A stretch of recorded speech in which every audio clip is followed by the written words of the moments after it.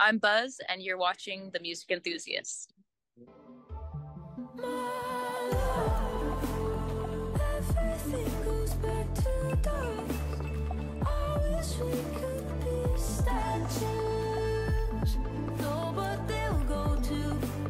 Hi, I'm Sarah from Music Enthusiast, and today I'm here with Buzz. How are you?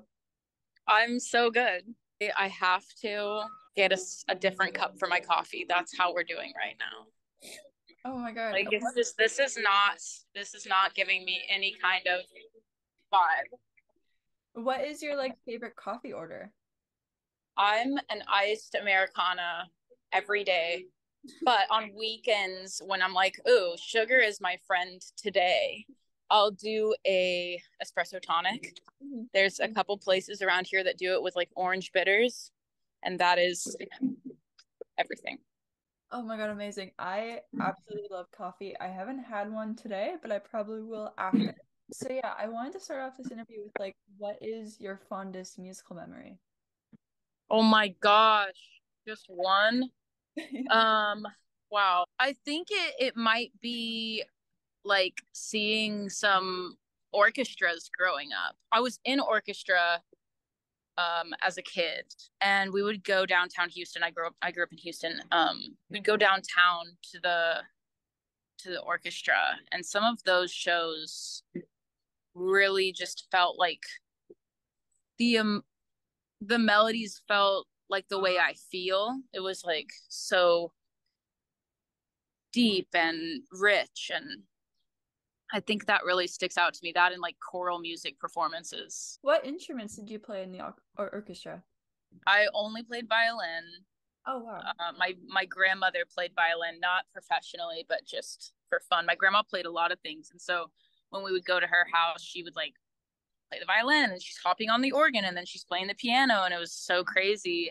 But she was like, "Well, I have extra violins, like," and they were really bad. They were really bad violins. She didn't know, and I didn't know. And then I had the squeakiest, worst violin in the whole orchestra all those years. So I feel like I had to learn to play even better to overcome nails on a chalkboard violin, like $50 at a flea market that my grandma had acquired.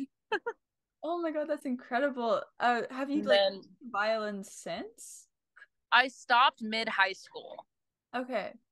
And I recently was back home and I like whipped it out and I was really surprised it wasn't terrible. It was not terrible. But by no means is it beautiful now. But I my first instrument was piano. When I was 5, I started playing, and then my parents were like, "Okay, like I guess this is going to be like something that we let you do lessons for." So I never stopped piano.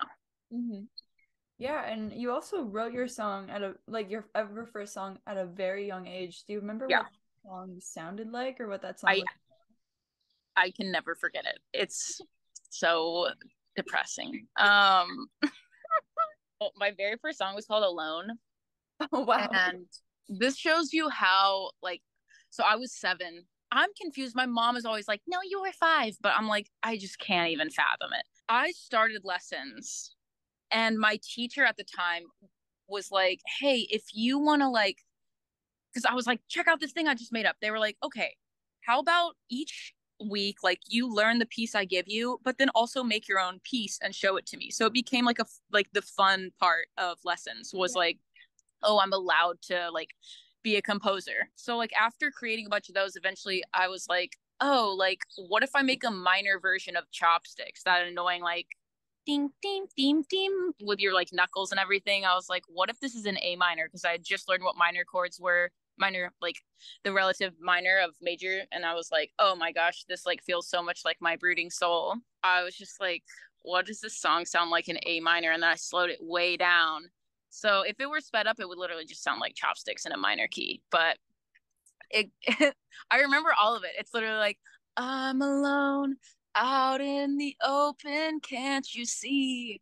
I'm just awaiting for the day you will come. It goes on like that. The chorus lifts into a major part. It's like, where'd you go when all of a sudden I needed you?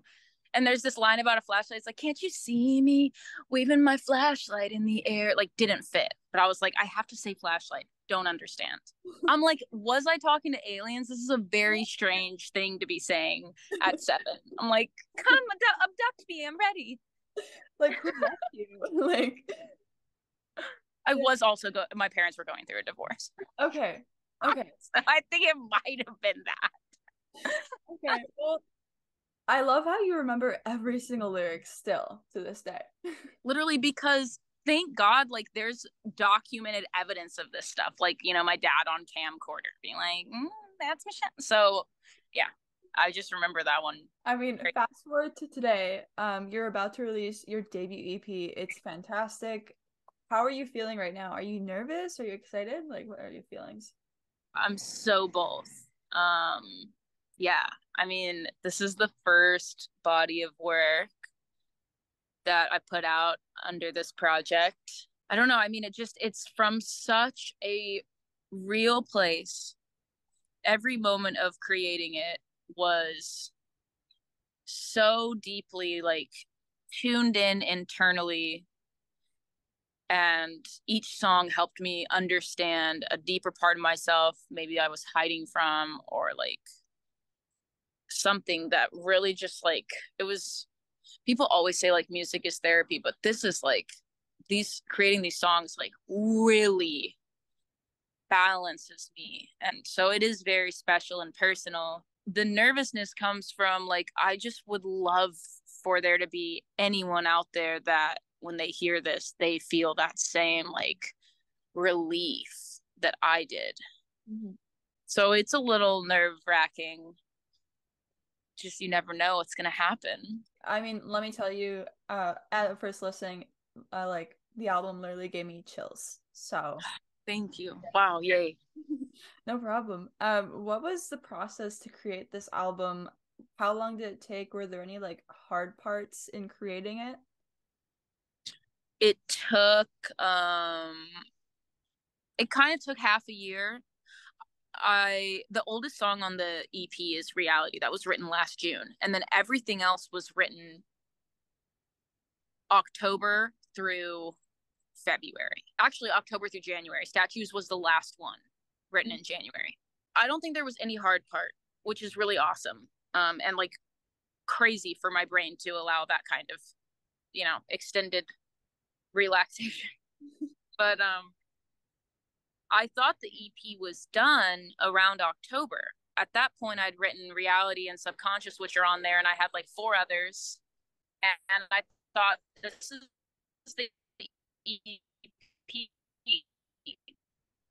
and go to the mountains alone and bring my whole setup and just like be really tapped out of the internet and just do a couple crazy things just to see if like maybe an interlude comes from it, maybe an intro, like maybe the next EP, who knows. Like I really didn't think anything about like, this is let's go find the focus tracks or whatever. But when I went, that was in December, and I think because I allowed myself to feel so like excited about, we're just going to be alone, we don't know what's going to happen, this is just me and my songwriting, our little time, yeah, that I knew pretty early on, like day 2, that I was creating like stuff that was really, really blowing me away.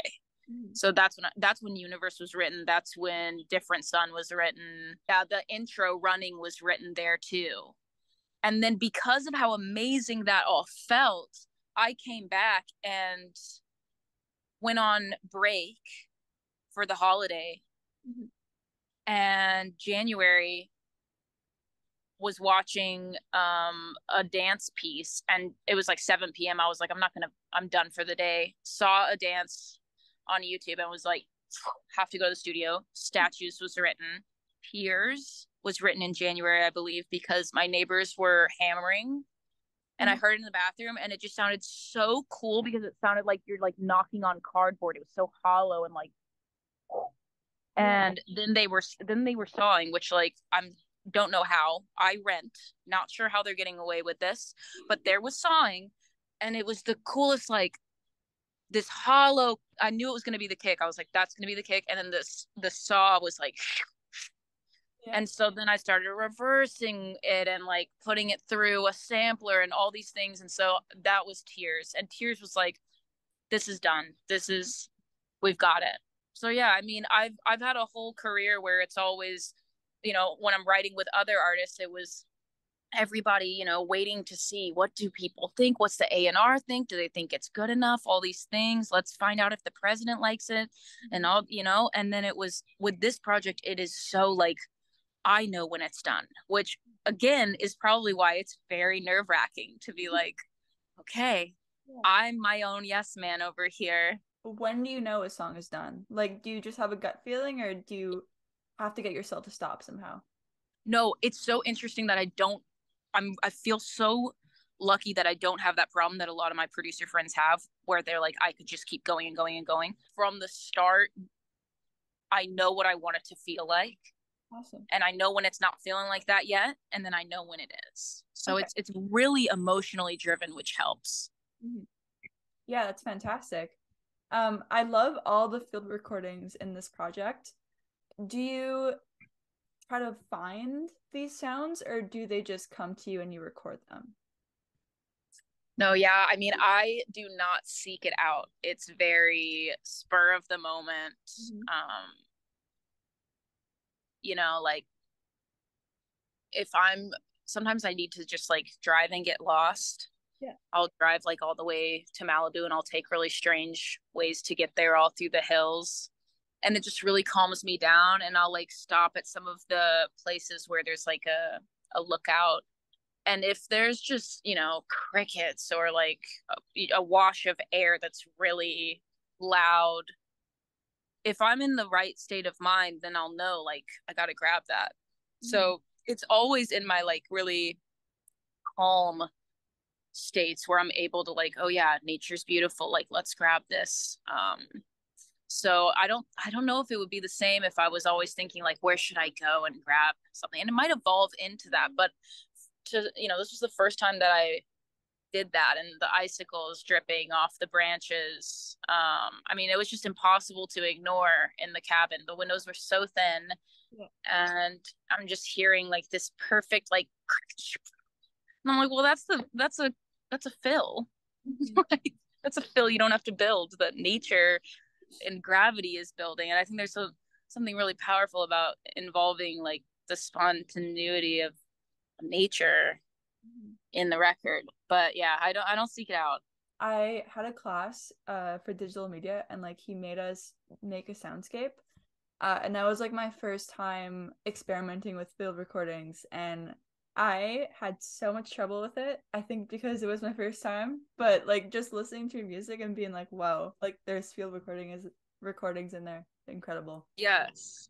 Yeah, I think there's something beautiful about being in a place where you're there just to enjoy nature, and then the idea was like, ooh, this is cool, instead of I'm going here for that thing. Yeah. I went to the redwoods and there was like this creek running through it, and I think we spent like 3 minutes, Lance and I both grabbing it, because we'd been listening to so many like um river sounding things to fall asleep. So it kind of started, and that was like a year ago. It started with like, oh, let's record things because this is reminding me of what I like when I'm sleeping. And now it's like, please don't fall asleep. Oh my God. No, that's incredible. I mean, it's called On Matters of Searching. So where did this title come from, and what are you searching for? Yeah. Um, so I was listening to this astrophysics audiobook on one of my drives through the hills, and they were talking about this ancient physicist from like 400 BC, and the only thing they'd kept from the only thing that survived was the table of contents, and then a couple diagrams of what this guy was theorizing to be the atom, with like no telescope or anything to verify, and it was accurate. And so for like physicists, they just consider like that's the true father, but his works have been lost. Yeah. And his table of contents was preserved, so you can see, you know, his writing and everything. And everything in this one body of work was like on matters of gravity, on matters of spheres, on matters of constellations, on matters. And I just loved that way of speaking, and it just really stuck with me. And I was like, I want to name like a series of projects that. And so that's when I was like, let me do an EP, because I think at the time I was like, am I going to do an album? What am I going to do? What's the first thing? I'm tired of just like single and wait, single and wait. Yeah. And that was when it was like, okay, well, I can do chapters almost. So there's on matters of searching, and then there will be on matters of, and I don't know what that's going to be just yet, but those will be the first two EPs. So on matters of searching felt extremely right in my body. And the longer it was there, the more, you know, I'm still like, that is absolutely what I want to name it. And I think it's because so much of my inspiration cycle, life cycle is this push and pull of I love myself, and then this almost like a hatred. Mm-hmm. And it comes from, okay, I love myself, everything's at peace, everything is good, you know, I can be like a tree, I don't have to apply a story to everything.